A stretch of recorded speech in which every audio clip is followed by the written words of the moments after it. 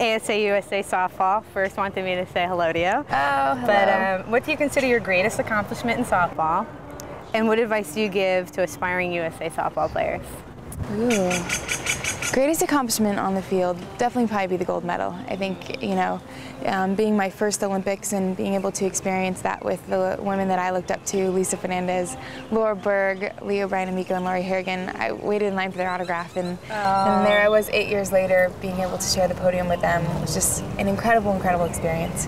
My advice to the future of USA would just be, there's so much blood, sweat, and tears within that uniform, and so much pride and passion and tradition, and so just wear your colors proudly and represent us like they will for sure, and we'll be there cheering them on.